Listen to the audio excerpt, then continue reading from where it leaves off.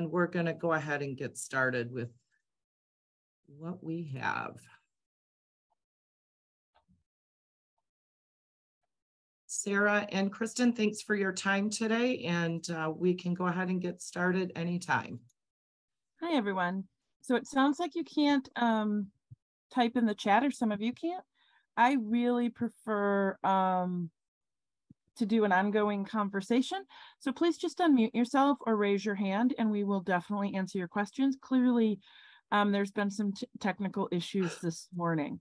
I am Sarah Rennie. I'm the Executive Director of the Michigan Coalition to End Domestic and Sexual Violence.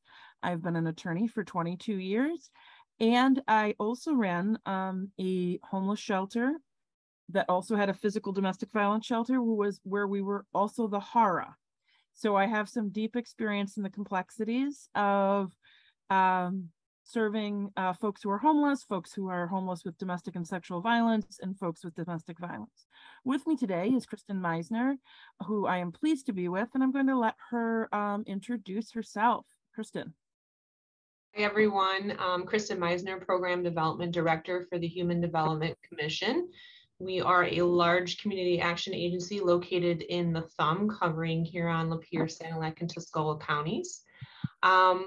I have about 20 years of housing experience myself, and currently at Human Development Commission, I operate a victim service program, which includes services for domestic and sexual violence survivors. And I also oversee HARA functions for the service area. So again, if you have any questions, please feel free to raise your hand or unmute yourself, and we'll do our best to try to answer them. Thank you. And thank you to Micah for hosting us, the Michigan Coalition Against Homelessness. And if we could advance the slide. So when I start these trainings, I definitely want to start with the idea of how big we are. Just a reminder that we're 83 counties, that we're home to 12 federally recognized tribes. We have snowfall, and I see my friend Mary Nemel is on here. In our northern rural counties exceeds 220 inches on average, and it's often several feet deep. I always start with this slide to ground us in how different our communities are, so that we can share respectfully our experiences and understand that they do vary given how widely diverse a state we are. Next slide. The other thing we want to cover is this. We'll be talking about domestic violence as well as sexual violence. And we want to make sure that folks know that domestic violence is more than just physical violence. It is a pattern of power and control where folks use economic abuse, coercion, intimidation, emotional abuse, children to control the other person. Kristen, did you have anything you wanted to add on this slide? Nope, go ahead, Sarah. Okay. Most of you, this is just a brief review, but I want folks to remember that a perpetrator of violence will often attempt to control their victims every part of their lives. And that includes, and very specifically, destabilizing their work life as well as their housing life, because they are trying to force the person to return to them. I did want to add, I use gendered statements. That does not mean men cannot be victims. And we certainly also recognize that in LGBTQ victims, there are folks who are victims within the LGBT community. This is me with 22 years of my lived experience. You may hear Kristen using other types of gendered language. It's irrelevant to the conversation. What we're talking about is that victims are abused in multitudes of different ways. We also want to really remind folks that people come to us with different lived identities, and those identities experience our systems differently. So folks who have a marginalized racial identity, orientation, might be seniors, may experience our systems differently than someone who doesn't. And one of the things I really want to emphasize is research has shown on all of our systems, whether it's DV or homelessness, the more marginalizations you have, the less able our systems are able to meet the person where they're at and meet their needs. So think through that when you're thinking about domestic violence, when someone's already using the ways our society others folks to abuse them, how we might be contributing to that and buying into various stereotypes.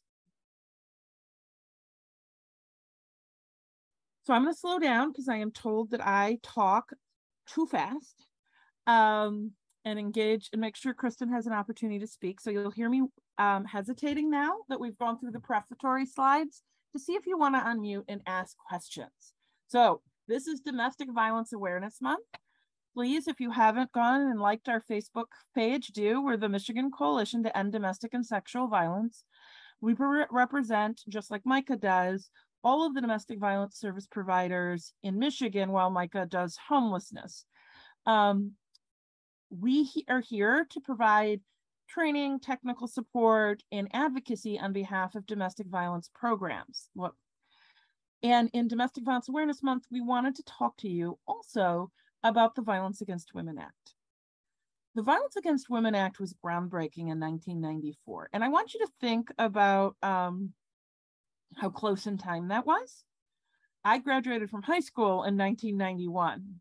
When I began as an advocate, we still couldn't get law enforcement to do anything more than walk folks around the corner. There was no funding in a formal way for domestic violence and sexual assault programs. So please know that this work has been due to a bunch of passionate folks and is really fairly new in the grand scheme of things. So one of the things we really want you to know is VAWA has not stayed the same since 1994. Additional protections and funding has been added in every sort of version. The one we're going to talk today is the 2013 reauthorization, because we really expanded our housing protections then.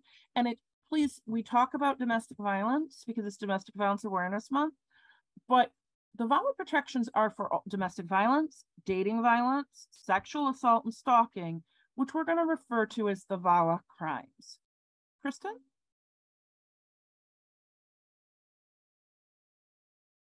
Just want to jump in real quick, Sarah, and just remind folks that the fundamental purpose of VAWA is really to prevent violent crime and respond to the needs of crime victims. So I know some of you work in homelessness, and you may be familiar with coordinated entry and whether or not a domestic violence survivor qualifies for coordinated entry as a Category 4. That really came out of the HEART Act.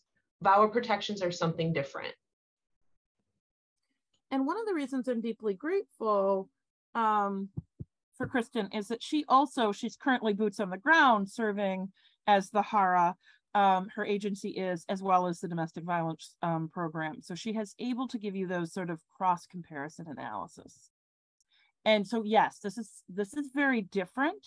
And in fact, one of the challenges that we're all trying to solve statewide is how we include domestic violence families who are homeless in various scoring, so that it really evaluates the vulnerability and ensures that that particular population is counted in a way that portrays the need that is out there. And part of that are these conversations between DV programs or folks in domestic violence work in your programs, because many of you haven't really maybe engaged in the same ways with your housing folks in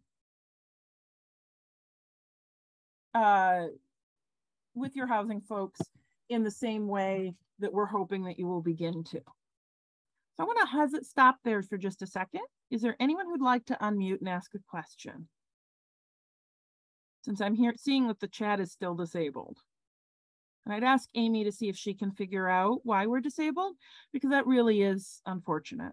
Yeah, I'm going through and allowing folks to talk. I apologize. The settings set up on this are really locked down and they're normally not. So we're just going through and as quickly as we can, giving everybody the chance to ask. So about a third of the class we've allowed them to talk. If there are folks who want to speak up who have that ability, your microphone should be visible. And if you're not that third, please just raise your hand and we will unmute you. And you can go in the questions. I can read those out loud as a workaround while we're opening up this access as quickly as we can. Thank you. Thank you.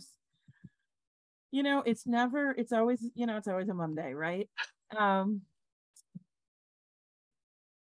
So it sounds like right now we can go forward, but please feel free if anyone has any questions to raise your hand or just unmute and interrupt me because I can't currently see you. That suddenly went away. So we do have the question feature that is fully functional. And I think part of this is locked down because of the size of the group, some functionality shut off. So everyone should be able to ask questions in the Q&A, and then we'll make sure that you can see those. But I'm also in the process of opening up the microphone. So we'll keep at it as you go. Thank you for your flexibility. We very much appreciate that. And I don't know why, but I've lost the ability to see Kristen. So Kristen, I'm working on that. There we go. All right. So VAWA 2013 expanded protections to more housing programs like those within the CFC, within ESG, within HOPWA, and HOME. To understand those expansions, Kristen, would you like, where you, it essentially ensured that these protections are more comprehensive to variously funded programs. But I'm going to ask Kristen when I'm done to sort of weigh in case I miss any. It also expanded VAWA crimes to include sexual assault. And I want you to think about that because sexual assault, and this is a shout out, if any of you are in Detroit, we want you to call me, because we have legal assistance for folks with sexual assault in housing. And one of the reasons we did that is you will see a lot of landlords, not a lot, but there are a significant number of sexual harassment and sexual assault matters that go on in housing because of a power differential and because of poverty. It was really important that we include these protections because it's not just a stranger and intimate partner sexual assault. You often see sometimes the landlord being the perpetrator. So please, if you have anything like that, please feel free, and I will make sure you all have my email to shoot me an email and I can support you on those. But it was really important that we include sexual assault. We also established new definitions, such as we're going to protect not just the individuals, but people in the household, like spouses, parents, siblings, children, and anyone residing in the household. That's really important because sometimes we also need to make sure that children are part of those protected folks. And we revised some terminology, and I'm going to ask Kristen to go into this about what bifurcation is, but this is a key value. If you could go back, Amy. Sorry. That's okay. This is a key value and importance of VAWA 213 is the ability to bifurcate the lease.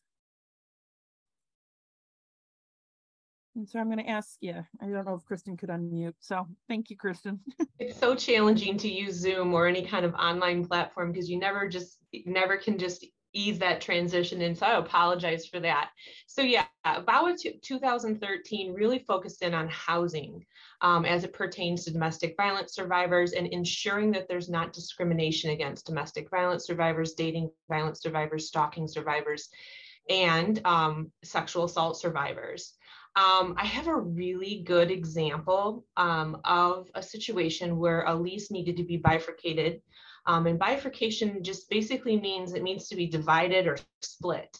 So, and you can Google this, the National Housing Law Project. If you Google National Housing Law Project and you Google VAWA protections, you should be able to get this case study.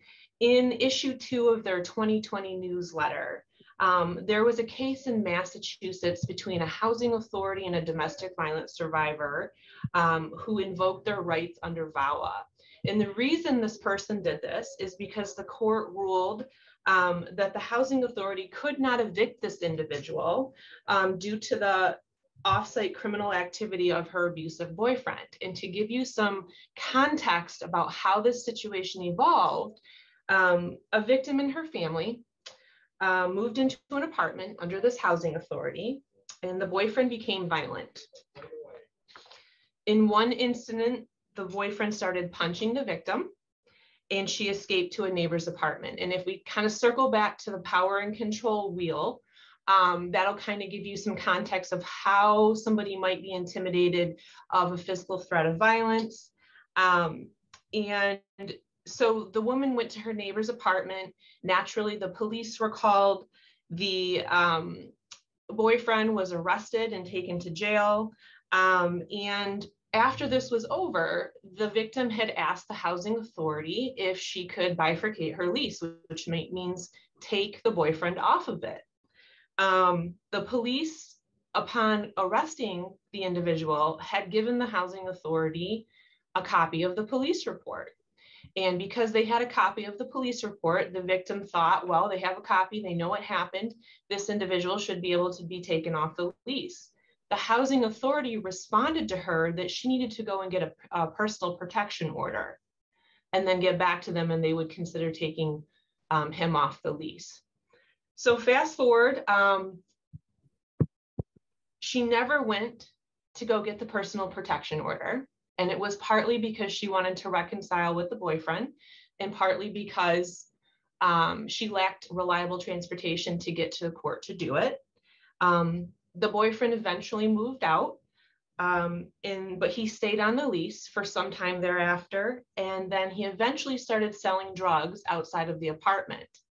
The housing authority found out about the selling of drugs outside of the apartment. And although he wasn't selling them in the apartment, making drug deals outside of the apartment was considered a lease violation.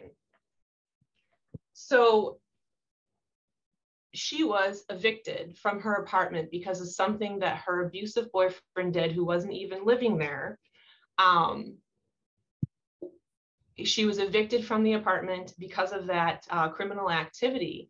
And she invoked VAWA protections because when the incident originally happened, where he punched her, the police were called, and she asked the housing authority for a bifurcation of the lease, and they denied her. She basically, they told her that she needed to have a document that she didn't even have to have. And so a survivor can choose what document they want to give a housing authority or a landlord to certify that there has been an instance of domestic violence. And so basically the court ruled that they were wrong in doing this. And I'll hand it back to you, Sarah. So essentially, what the housing authority should have done was remove him from the lease and not held her responsible for his illegal drug activities when he moved out. And that's an important matter, because at some point, survivors often are in leaseholds with their perpetrators. And you often see landlords saying things like, she's got poor credit, I can't evict him, they're both the problem. All of that is a violation of VAWA 213. Mr. Griffin, did you have something you wanted to add? I think he didn't know he was unmuted. If anyone has any questions about the bifurcation or any other questions, we have this worked out. And again, I want to sincerely apologize to our speakers and our over 200 participants. The chat is disabled due to the size, but the Q&A piece that you all should have access to at the bottom is available. And so we can monitor that and repeat the questions as they come in. We just won't be doing it through the chat. Excellent. Thank you, Amy. So to recap, if you have a survivor who's under the VAWA crimes, she has the right to assert if it's the appropriately funded type of housing. So private, this does not apply to private landlords. And that's not something, so if there's no federal dollars involved in the housing, this would not apply. But if she's receiving, if there's ESG funding, if the program is low income tax credit, all of those are required under VAWA 213 to take seriously the request to bifurcate the lease, which essentially means remove the perpetrator from the lease and allow the victim to continue the leasehold. And it is not necessary that the victim get a PPO or any other documentation other than some documentation, which often will be a letter from one of our member agencies. And we have sample letters. If you're from one of our member agencies, email me, and we have sample letters that we often provide for victims seeking this kind of relief. And Kristen, we do have a related question. It is stated, when you bifurcate the lease and the remaining leaseholder moves out, how do you send the security deposit back? Would it go back to all original leaseholders or just the remaining leaseholder? I can do that one, Kristen, if you'd like. So it depends. Oh, first of all, you don't do the, you don't return the security deposit until 30 days after the exit and termination of the leasehold. And normally, from my understanding, that's the end of the lease term.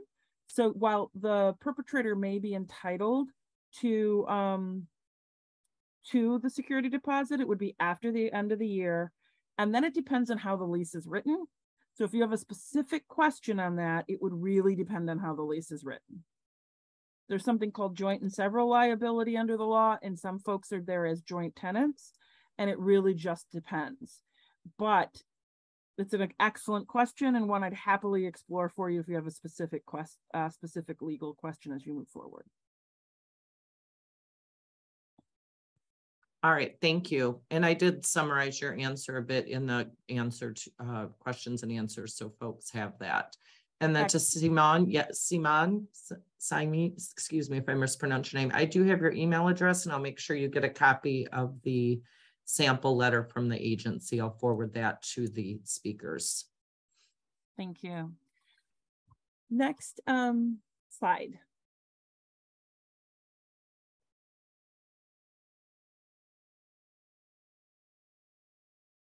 So some other things that you may want to know about VAWA 213. It established new requirements for notification of occupancy rights under VAWA using a HUD form, which is a Notice of Occupancy Rights under the Violence Against Women Act, because we know HUD is clever when they name things. It's a joke. It provides that applicants and tenants may not be denied assistance or assistance terminated under one of these housing programs on the basis or as a direct result that the applicant is a tenant, the applicant or tenant has been or is a victim of domestic violence, dating violence, sexual assault, or stalking. And this is really important, and I want you to really think about how broad that is. You cannot deny someone assistance, so it's to something related to their victimization, and we're going to get into this. But victimization is more than just the physical assault, although we have had many horror stories of various programs trying to deny. Can you go back, please? Sorry. Trying to deny victims or evict victims because the perpetrator kicks in their door and the police have been called too many times. That's right out. But then there is at least an argument to be made, so is denying a victim's based on a poor rental history, because that poor rental history or poor payment history may have been directly related to the economic abuse of her tenancy, which is something that I think many folks who implement these programs are just not aware of. And we're going to cover that a little more, but I want you to really remember how broad these protections are. And documentation, it is not the landlord's responsibility nor do they have the authority to evaluate the documentation and say, no, this letter isn't sufficient. What we really need is a court order or a criminal or a police report, which is something else that we see pretty much standard statewide. Next slide. Sure. I interject and just ask a few more questions because Sure. I know these aren't easy for you ladies to see. One question was, who should a victim contact for help if experiencing issues where bifurcation process may help? That particular population has a different approach to the education of their children, because their applications go and to pass a Michelle, test. I don't think you, Michelle. So outside of the ESE population, and Listen. the applications for chronic absence. I don't think she means that for us. I'm not sure. So normally your local legal services, if it is a victim of trafficking, a sexual assault victim, particularly either of those, or a person who is enrolled in an indigenous tribe, please just contact the coalition. We'll sort it out. If it's a domestic violence case, you should talk to your local legal services program. Okay. And another question to clarify, does VAWA not apply to all folks who are not receiving federal rental assistance? VAWA, parts of VAWA do, but not this part of VAWA. VAWA requires state action, which means there has to be some sort of rental assistance. So there are other defenses if a private landlord seeking to evict someone based on their victimization, but it is not VAWA 213. Again, I highly cannot stress enough, if it's a victim of trafficking or they've been sexually assaulted at any point, please call us, because we do have experts on staff to assist. We, because of the number of domestic violence victims, you can certainly shoot me an email and I will try to get you the right person. But we do refer you to normally the local legal services or your CV LAP attorney in your area. And just two more questions under this section. If a landlord denies an application for someone because they are previously a survivor of domestic violence, is there a way for us to report that? Well, I don't know how we would report it. You can certainly let your local COC, if they're eligible for funding, if they're supportive housing or permanent supportive housing or receiving rapid, you would definitely want to have a sit down with them and let the COC know in terms of funding. They should know that they're in violation of VAWA 213. If it's an individual client, again, that person may have a remedy, and we'd welcome you to seek legal assistance with us or a legal services program. Okay, and last question. To show or prove that the bad credit is due to economic abuse, do you only have to put it in the letter you've mentioned, or are there additional steps? I'm going to ask you to hold that because we will be getting to that one. Great, thank you. These are great questions, and I appreciate you sticking with us despite the challenges we've had this morning. So I'm going to ask Kristen to talk a little bit about this, if you're comfortable, Kristen. We're going to continue with VAWA 213. Amy, can I just have you go back to the previous slide real quick? Sure. There's a series of 3 documents that are developed by HUD. If you see their HUD Form 5380, which is a Notice of Occupancy Rights under the Violence Against Women Act, that is a really great document. Again, Google it. You'll be able to get a copy of it. And that really kind of takes you step by step through what the rights are of someone who has been a survivor of any of those VAWA crimes. Just to give you a really quick overview, let me get to that page here I have in my notes. So Form 5380 is going to go over protections for applicants and protections for tenants, whether they're denied assistance, terminated from participation of a federal program, or evicted from their rental housing. It's also going to talk about how you can remove the abuser or perpetrator from the household. It's going to talk about moving into another unit, otherwise known as an emergency transfer, which is actually the next slide. It's going to talk about the sexual assault component and whether or not it occurred on the premise within 90 days from the time of the report. It's going to talk about the needed documentation that we keep going back and forth on. So needed documentation. Something I wanted you guys to know on the previous bifurcation talk is that whether or not our survivor chooses to go back to their abuser is irrelevant in this conversation. It does not mean that just because they chose to go back to their abuser that they give up their VAWA rights. So that's really, really important. And housing authorities and or landlords that are receiving the federal assistance that's covered under VAWA protections, they can request documentation. It's not required, but for most of them, they will request documentation. The survivor has to provide that documentation within 14 days of the time that the landlord requests it. And there are several different forms. HUD 5382 is a self-certification form for survivors to use that indicates that they have been victimized and are a survivor of domestic violence. They could use any record of a federal, state, tribal, territorial, or local law enforcement agency, court, or administrative agency that documents the incident that happened to them. That could be a police report, it could be a protection order, it could be a restraining order, or they could use a signed statement by the survivor plus the signature of a victim service provider, an attorney, a mental health professional, and or their doctor to certify that they've been a victim of domestic violence. And that's in Form 5380. Additionally, it covers confidentiality that landlords and housing authorities have to keep this information private. And it also covers reasons a tenant might be eligible for eviction that are not associated with VAWA rights. And so that's something too to take a look at. So we can just go to the next slide now. Well, I would advocate, because I think Kristen did a good job of laying this out.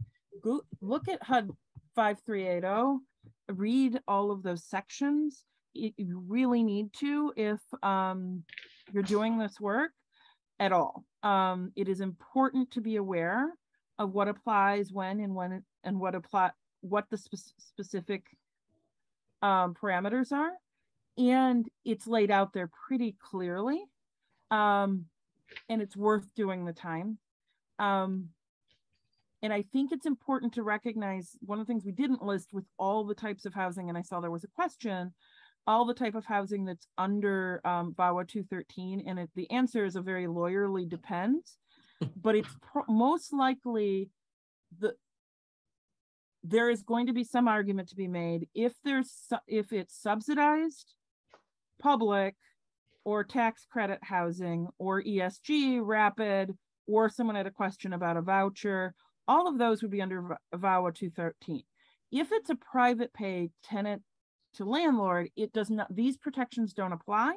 There are others, and they should seek their legal services, a local legal services attorney, but this does not apply to unless there is some form of federal funding involved. And I think I want to make sure you heard that sometimes survivors don't want to be in the space and they want an emergency transfer plan because it's unsafe. Someone who's been sexually assaulted in the house, someone whose perpetrator knows where they live may want to change. Someone who's being stalked may want to change. And so this also provides for an emergency transfer plan. And it's very important that this is another remedy in addition to removing the perpetrator that is critical to know under VAWA 213, because I am still having this conversation with PHAs who should know this, that if they should have at this point an understanding that they must help and provide a transfer for someone who wants to in a public housing setting. Kristen? I think you covered it. Again, I would implore you to look up HUD 5381, which is actually the form that a survivor can complete requesting the emergency transfer along with the right documentation. It basically walks you through the steps. And Sarah's definitely right. I can tell you from some of our own housing programs here at the agency, you know, survivor safety is paramount, and we might be able to help them locate housing and get them in housing with some type of rental assistance. It might be a county away from where they had their last interaction with their abuser, and that person might find them. and it might prompt an immediate emergency transfer need. The best thing to do in this situation is, before you get the person into that housing, if you're a homeless advocate, is to definitely let your landlords know that using any of these federal subsidies to pay for rents does require them to comply with VAWA protections. I wouldn't go and say, well, this person I'm working with is a domestic violence survivor, because that's really not information for you to share with the landlord. But if the landlord understands that in order to accept these rental subsidies, that they have to comply with these VAWA protections, then it shouldn't be new news to them if something like this happens and you do need to hurry up and do an emergency transfer. And we've had several questions in the chat regarding vouchers, Kristen, whether if the perpetrator's in the home, but the victim has the voucher, or if it's a subsidized housing with, that's essentially voucher based. Mm-hmm. It might be challenging, and those would be individual conversations that we would have to help you work through. These are rights and responsibilities that are sort of generally applicable. How it works specifically is going to turn a lot on the fact pattern. So we're not avoiding your question. We just know that there are very specific. It depends if that is the only voucher-based holding of that company. For the one where the perpetrator refuses to leave, that's a little clearer in terms of her desire. She should buy. That would be an easier bifurcation of the lease. But the landlord would also probably have to evict under the law, so there might be some safety concerns. These are not easy answers for individual cases, and we're happy to walk through some of those fact patterns with you individually, but we're kind of trying to make sure we get over the overview done. So please know that we're not ignoring those questions.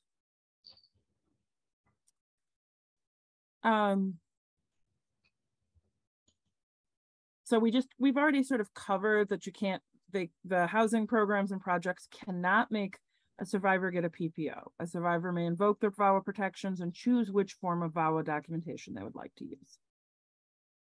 Next slide.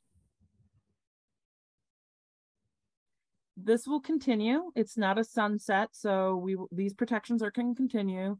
The HUD's final VAWA rule's been up and running since 2016, so that's long enough for us to start, for us as a housing movement to begin to integrate that. And for those of you who are rural and maybe have ag housing, please know that those also, and I'm blanking on which ones are agriculture, if you know, Kristen, but I used to do a lot of those. Those also are housing. It's not just HUD. Those also must adhere to VAWA.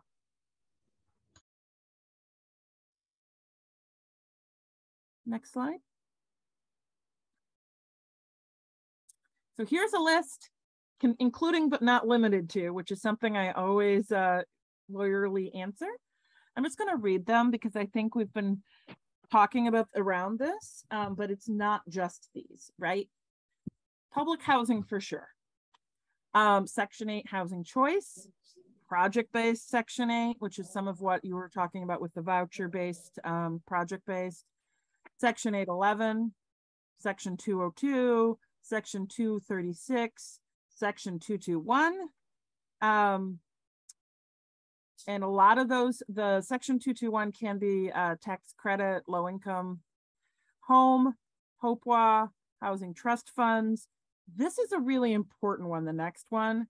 McKinney-Vento programs, which many of you don't think of, but continuum of care-based programs and emergency shelter-based programs. So those of you who are operating a homeless shelter, this applies for folks who maybe have a perpetrator who's also in shelter. And rapid transitional permanent supportive. Those are also things we don't often think about with VAWA 213. And that's really important because some of us administer those rapid dollars, right? So we have a co-fiduciary duty with that landlord to make sure that we're applying the VAWA regulations. Kristen, do you have anything you want to add about those? Just a note. So I think we have a lot of people on the call that do a lot of different things. I know we have some housing authorities that are coming at it of what's our obligation.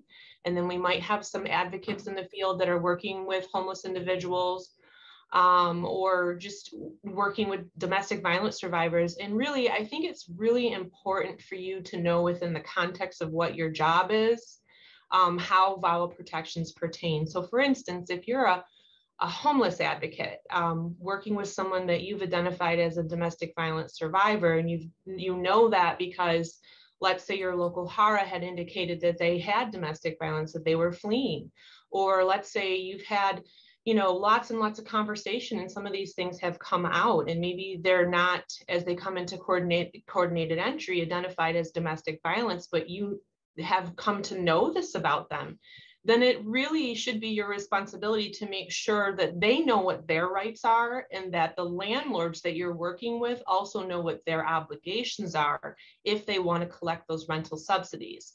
On the flip side, as a housing authority or landlord, it's not about how can we get around serving domestic violence survivors because they might disrupt the peace and livability of other people living in your development. It's about how can we connect these individuals to the resources that they need so that they're protected and we can do a really good job at making sure that they're safe. So that's what I would have to add to that, Sarah. Absolutely. It's important that this was passed so that we could better help victims of violence. Domestic violence and sexual assault are the leading cause of homelessness for women.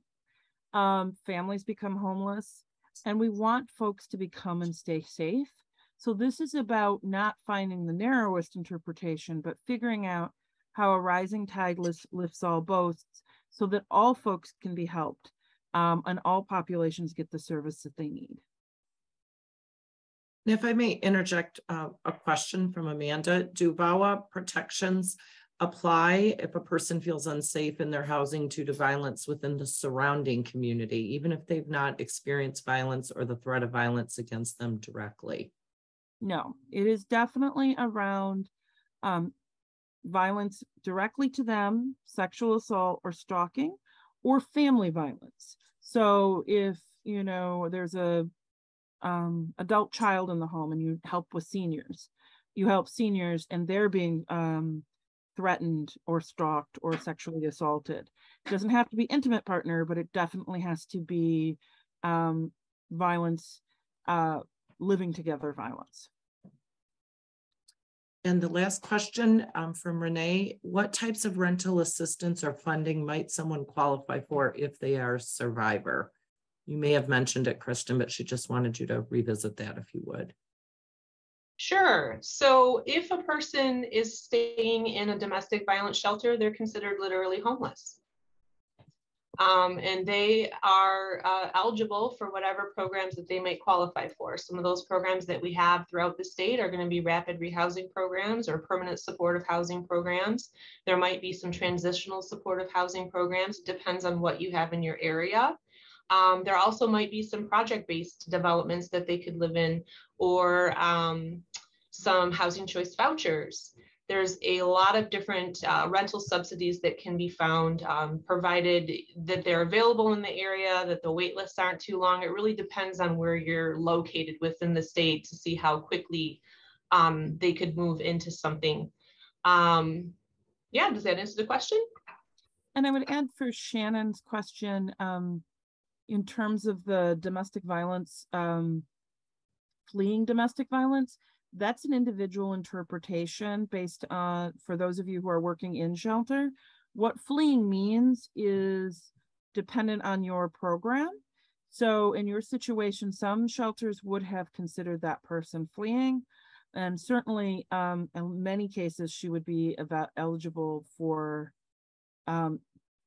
more housing-based assistance, since it certainly makes sense to keep folks in their home than force them into shelter to get assistance. So again, it's one of those case-by-case situations, but we do recognize that some of this is hard based on the dearth of funding, right? And the absolute housing crisis. And I think we're all working on that and trying to figure out the best solutions within the law and for all of the folks we're helping who are homeless. So I think we want to talk about misconceptions. We talked a lot about this, but please remember, this is not just domestic violence. Not that domestic violence isn't. Domestic violence is the leading cause of femicide is the leading murder for women, which essentially means an intimate partner is more likely to murder you than anyone else. It's very, very much a serious matter.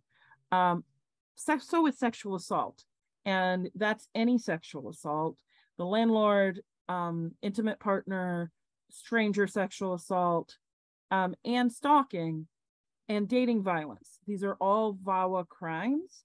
And think more broadly, if you want to take a few things away from this, think about how broad some of these protections are and how broadly the VAWA crimes are meant to be, so that we're not just saying it's domestic violence. Again, survivors have as many reasons for reconciling with their abuser as we have people in our society. It's not relevant. What's relevant is what they're seeking for. So a landlord might say to you, but she's gone back 4 times. That's standard in domestic violence. That's not abnormal, and it's irrelevant, and no one should be asking that question. Instead of why did she stay, we ask, why does he abuse?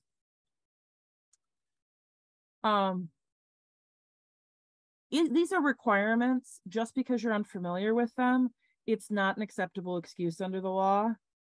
VAWA protections are not limited to women. They're for victims of violence, and that includes men, that includes folks in LGBTQ relationships, that includes folks who are non-binary.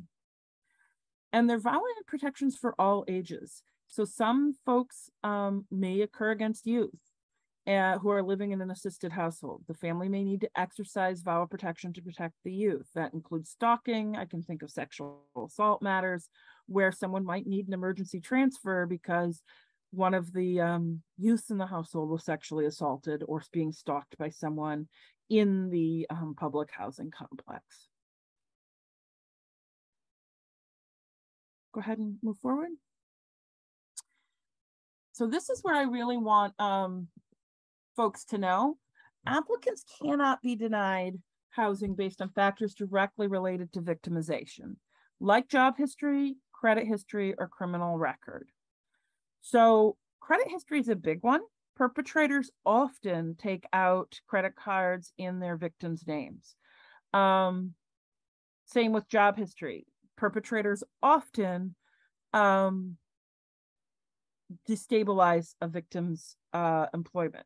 Folks asked me what you would do for proof. I would definitely, while I don't know that it's legally required, I would definitely lay out how the victimization is directly affecting these matters.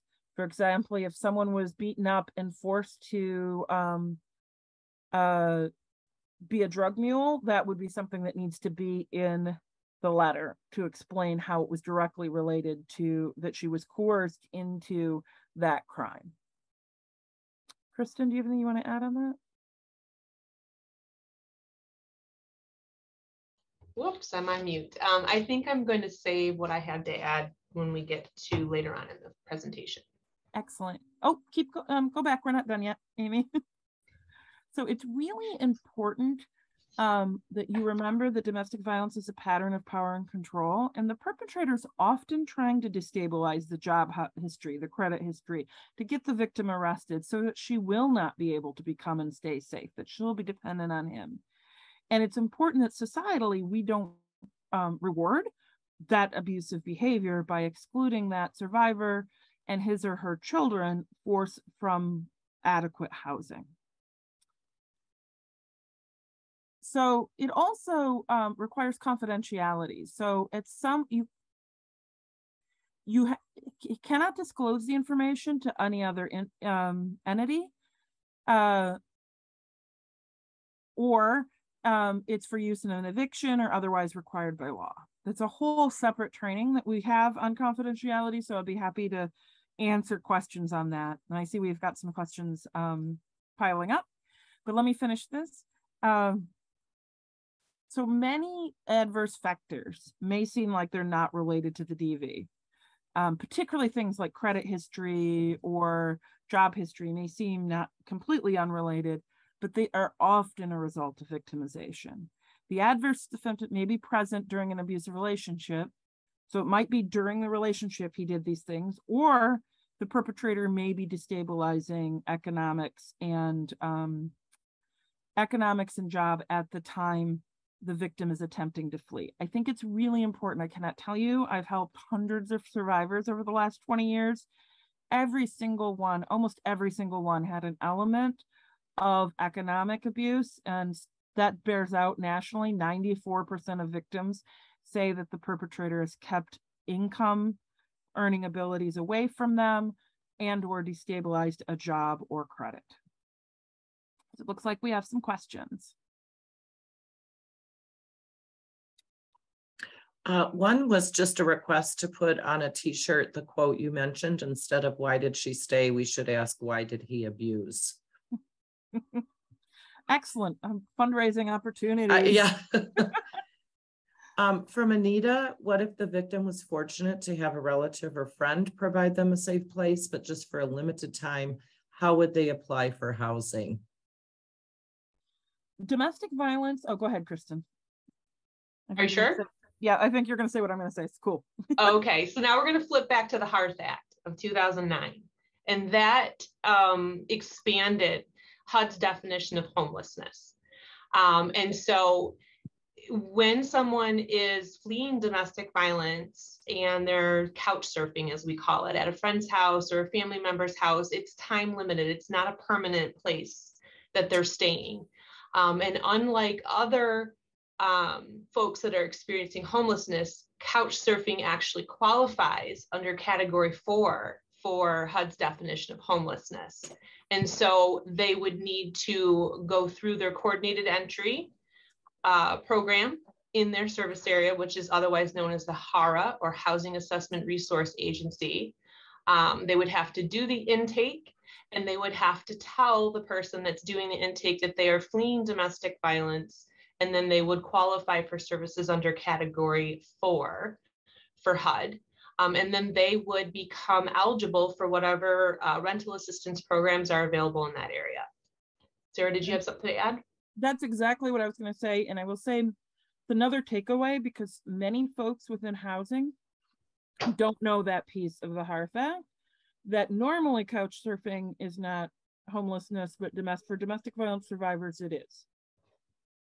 And that's a really important piece of information as we move forward in advocacy for survivors of violence. And Amy, if I can, I will try to attach a brief from the National Network to End Domestic Violence. They have a really nice brief on the category 4 for HUD, so that everyone can see the paper. Okay. And after the course, since we had so many technical difficulties, I have the Q&As, and we don't normally do this, but email people the slides, the presentation, and combine all that to follow up with you, just because it was a little challenging in the beginning. So whatever you would like to send me, I can include in that correspondence. I've taken notes as we've gone on the HUD 5380 and things like that. May I do a few more questions at this point, just so we don't get too far behind? Absolutely. Okay. Yes, on the slides, I will absolutely include that. From James, for lack of a better term, fraud as a form of abuse. Does the victim have to be doing anything for that protection? Domestic violence is domestic violence. And so it would fall under the same categories as domestic and violence is a pattern of power and control. Thank you. And I think we are all caught up. Thank you for taking those. And I know we're running out of time, but we want to keep going, and hopefully we can go just a few minutes over because we started a little bit late. So considerations. let's talk about failure to pay rent, victim's injury or temporary incapacitation based on an injury. The arrest of the only wage earning member of the household for domestic violence is directly related to their victimization. Often domestic violence cases, the perpetrator will prevent the victim from obtaining or maintaining employment. If they're undocumented or underdocumented, they will prevent documentation or ability to get a work visa. Sabotaging work and employment opportunities by stalking, harassing the victim. I had a client whose perpetrator every day would let the air out of her tires so that she'd be late. And every day she had to fix her tires. That is a standard tactic by perpetrators. Causing the victim to lose their job by physically battering prior to important meetings or interviews, or forcing the victim to work without pay in a family business. Next slide. Other ones, poor credit history, because I know this is a big one. Forcing a victim to obtain credit, including credit cards, in the perpetrator's name for his use or her use, using the victim's credit or debit card without permission, selling a victim's personally identifiable information to identity thieves, running up debt, obtaining loans and mortgages in the victim's names, often also putting the electrical and heat in the victim's or the child's name, preventing a victim from obtaining or maintaining employment, sabotaging work, forcing a victim to work without pay, job loss, or hospitalization or medical bills. Next slide. I think we're at questions. Yeah, more poor rental history.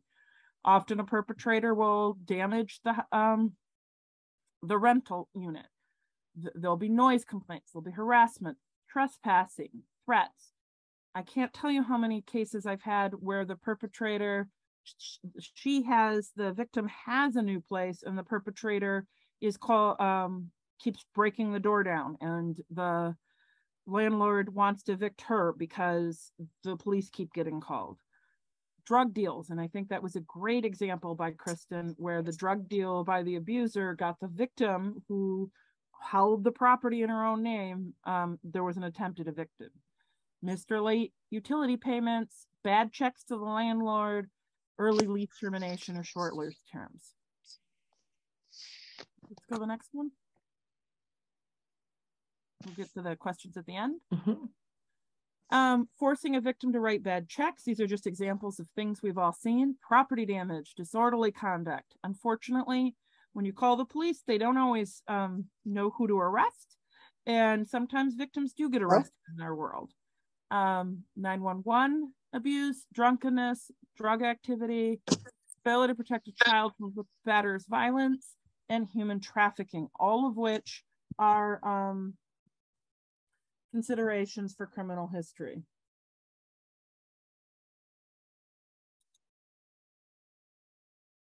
So now the idea is this last period, and we'd hope to have a few more minutes, but I'm hoping that you'll all stay if you have questions, is that we want to bring this together.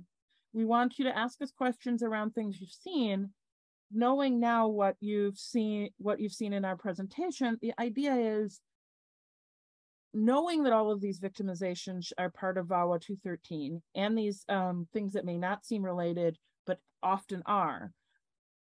Think about how this might change your advocacy, and let us know if we can answer any questions for you. And we'll make sure that Amy gets our contact information out as well.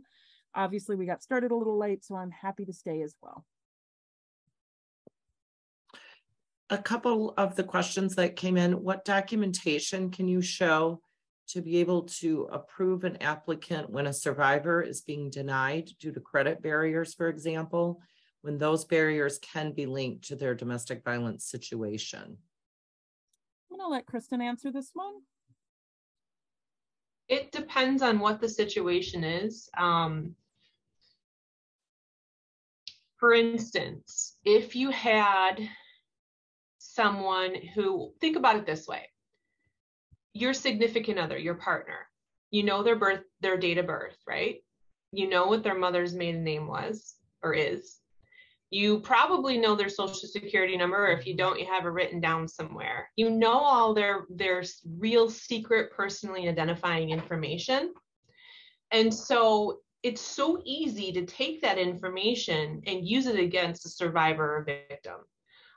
In opening a credit card or getting into their bank account to see, you know, where they've spent money or taking money from them. And so if you can use some of that information, like those are criminal offenses. So if the police were involved, there would be a police report on it that this person, you know, identity theft or whatever the case might be, that they could use in order to show the landlord that, you know, the reason why their credit history or, you know, they have these issues is directly related to their victimization.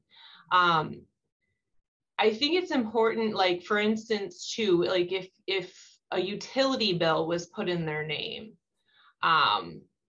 or their child's name, I think that would be a really provable thing as well. They lived in the home. There's been incidences of domestic violence because there's police reports. The person had a personal protection order, that you could kind of line all of these things up. Again, the landlord or housing authority would have to kind of use their discretion on it. And I don't think there's any hard and fast rule on it. But I think if you had collected the evidence with the survivor and you advocate for them and try to help the landlord or housing authority understand the context of the situation, then they might look at it differently. I hope that answers your question. Thank you. Another question from Emily from Housing Help of Lenawee. Do private landlords have to also follow VAWA laws if they aren't getting funding or something else along that nature? No, unfortunately, VAWA 213 does not apply to private landlords unless they're receiving federal dollars. There are other defenses, and again, I would recommend, out in Lenawee, you have a great legal services program. Contact the legal services program in your area. I know there's one in Monroe and one in Ann Arbor, because I used to live over there. So I'd recommend you contact them. And then I see can I help a client get a VAWA if it was a family member? Yes, if it's a family member who resides with her. Is that correct, Kristen? Essentially, it has to be someone sharing the same residence. Yes, it can be a spouse, it can be a parent, it can be a child, it could be a guardian that lives in the same household. I know there was a question a little bit earlier about whether or not VAWA protections apply to persons who feel unsafe in their housing due to violence in the surrounding community, and that does not apply. Remember it this way, it has to be committed against the person living in the actual apartment.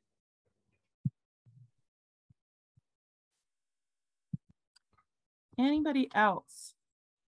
You all have stuck with me through our tech challenges. Does anyone want to unmute or ask any additional questions? I'm going to give it just about 30 more seconds. And I would ask, I'm going to put my contact information in the answers, I think. I think that's how we do that. Yes. And when I send the follow-up email out with the slides and the recording, I'll be sure, with your permission, to put that in the email to the participants as well. Absolutely. Because I certainly, a lot of this, I would like to make sure that folks have a lot of this is very situational dependent, and we are here to assist. And I really encourage folks who have folks who are stalking, sexual assault, or human trafficking, or as an Indigenous survivor, consider sending a fact pattern to your second. We ask you not to give us our email out to clients yet because reasons. But if you send your email, your client case to slc@mcdsv.org, that's anything but domestic violence, we will, especially if it's a housing matter, particularly if you're in the metro area, but even if you're across the state, please send your fact pattern, and we'll be able to see if it's something we can legally assist you with as well.